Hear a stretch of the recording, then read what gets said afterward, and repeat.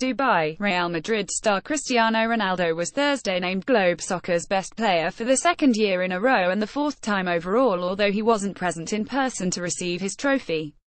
The Portuguese international also won the prize, organized by the EFAA, European Association of Football Agents, and ECA, European Clubs Association. In 2011, 2014 and 2016, Ronaldo appeared by video link as he received the award from Italy's Alessandro Del Piero.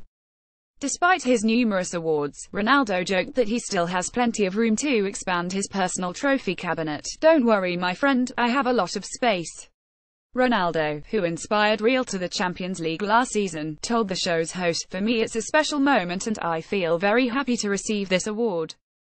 I have to say thank you to my teammates, to my coach, to Real Madrid. It was an amazing year, we won a lot of trophies collective and myself individual, so I'm so glad.